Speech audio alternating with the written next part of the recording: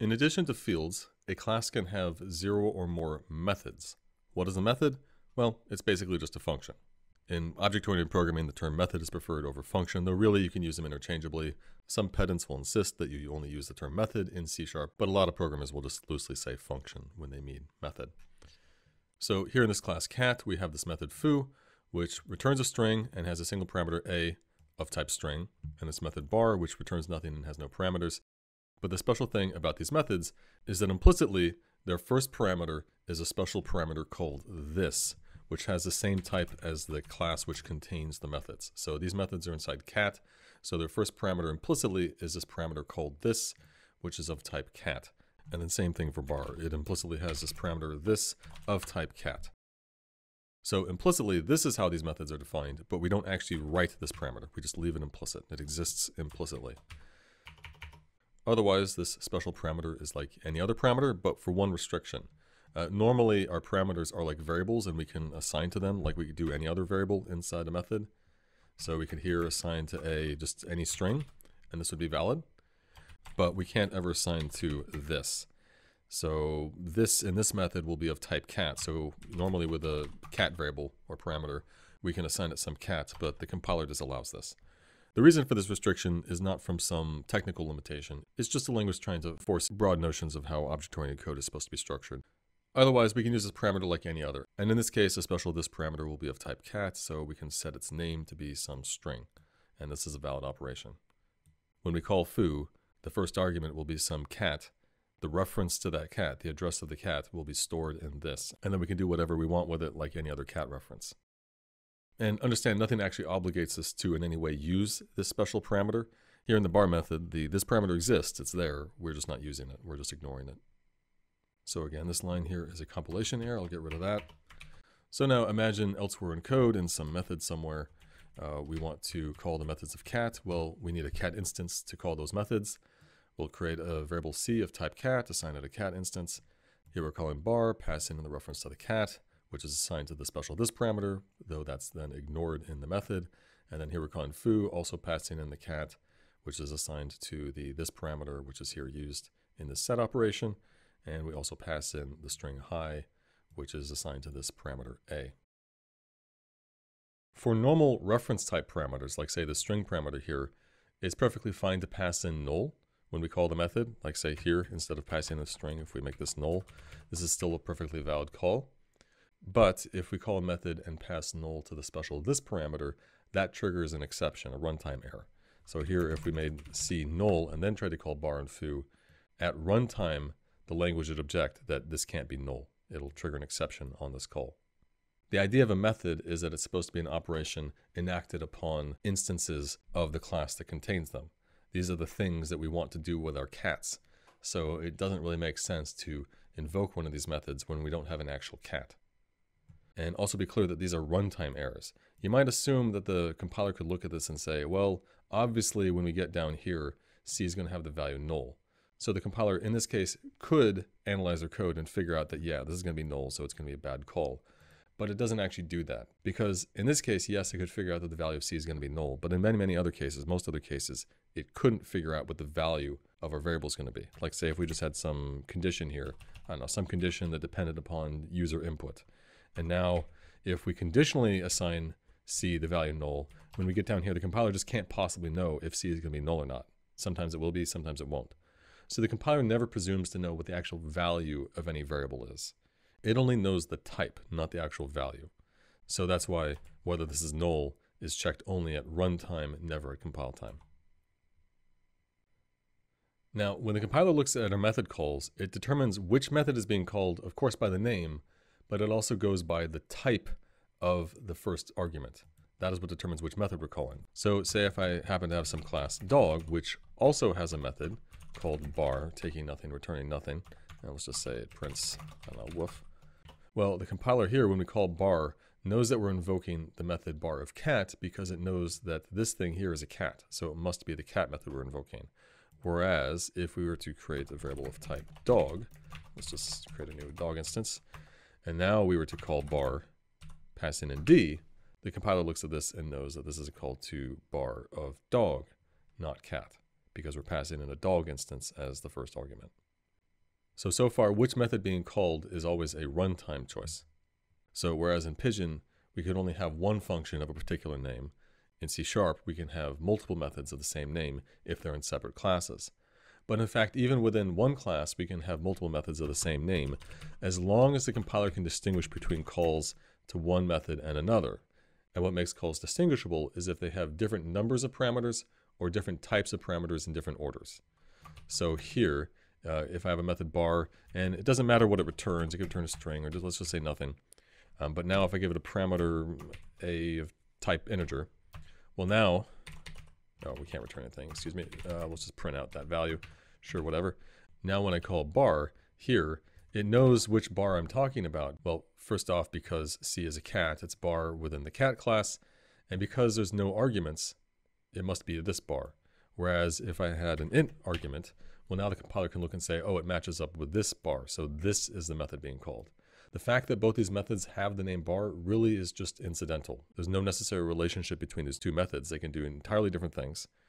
We could open files and read them in here. We could launch missiles from this bar. They can do entirely different things. The language doesn't care. It just needs to be able to distinguish between calls to this bar and calls to this bar based on the parameters. And understand the order can matter too. So here, if I have AI and another parameter B of type string, and then here if this bar is well, doesn't matter what the names are, just the types. So if I just reverse the order, this is still fine too. Same types of parameters, but in different order. And so the compiler could distinguish between calls to one bar and calls to the other. So now if I do 7 and then a string here, it knows it's this one because this is the one where it's integer and then string rather than the other way around. So this is called overloading. Within a single class, we're defining methods of the same name, distinguished by having different parameter types, or at least parameter types in different order. Sometimes stylistically, this is a nice thing to have because maybe there's some operation to perform on your cat class, but there are variations, same basic idea, but taking different inputs. So it makes sense to give those methods the same name and distinguish between them just by their types of inputs. Be clear, as so far described at least, every time we call a method, the choice of which method to call is entirely a compile time decision. The compiler looks first and says what type of instance this is, that determines the class, and then within the class it looks for a method of the same name with the parameter types matching the arguments. The normal fields of our classes are called instance fields because every instance of the class has its own copy of that field. Every cat instance we create has its own name, age, and weight. A static field, in contrast, is a field which exists only once for the whole class. And in fact, it exists independent of any of the instances of the class. What it really is just a global variable. So here in class cat, we have the static field x of type I, of type integer.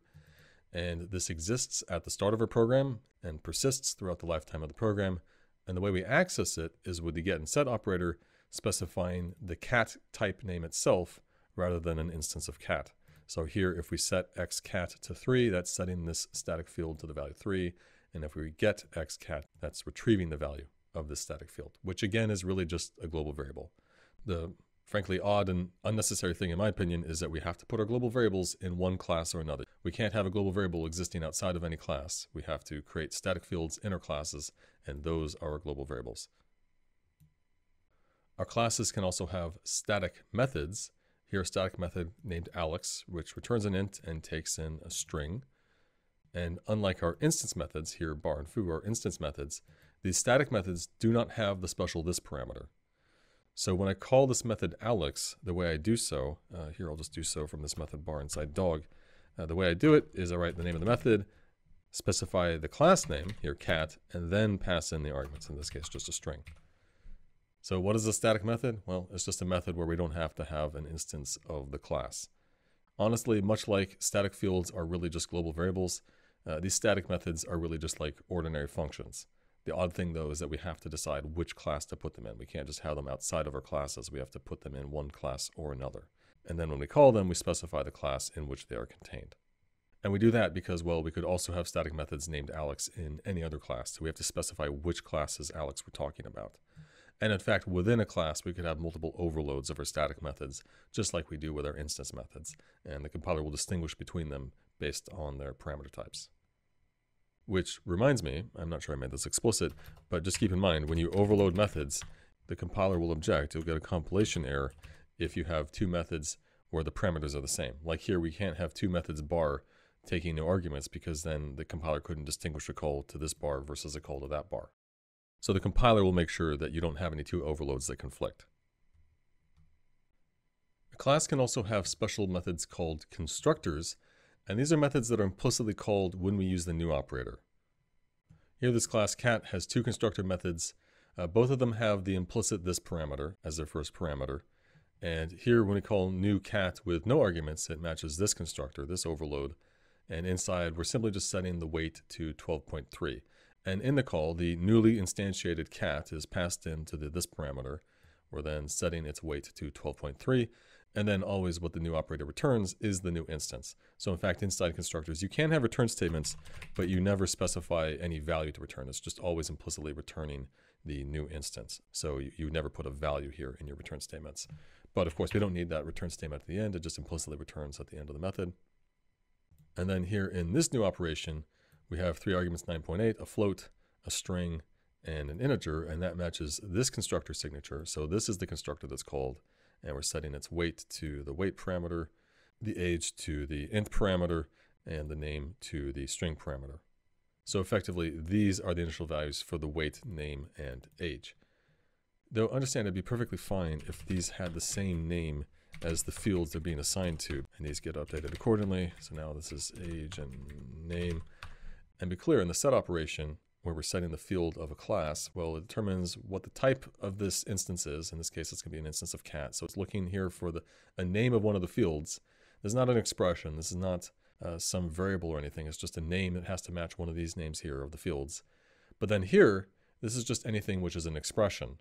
In this case, it's a float variable, which happens to have the same name as the field, but that's just coincidence. This just could be any expression that gives us back a float value. And the fact that the name here is the same as the field, the compiler is not confused by that because it knows that when it looks here, it's not looking at variables, it's just looking at the fields of the class. So in fact, the common style with constructors is if when you are setting fields from parameters, you just give the parameters the same name as the field which they're being assigned to. Now, in these constructor examples, I'm not doing anything interesting other than just setting the initial values of certain fields. But understand, in these methods, we could do whatever we want. Otherwise, they're really just like any other method. You could launch missiles in these constructors. Though arguably, that's a very surprising thing to do inside a constructor, and so probably not something you should do. In general, constructors are really just for setting up our instances with initial values. But do understand that aside from how they get called, these constructors really are just methods. Last thing about constructors here is that if you create a class with no constructors, well then it only has a so-called default constructor that takes no arguments and does nothing. But as soon as you give your class a constructor, it no longer has that default constructor. So if I were to take away this constructor, because I have this constructor defined, now there's no default constructor. And so this new operation is invalid because we don't have a cat constructor taking no arguments.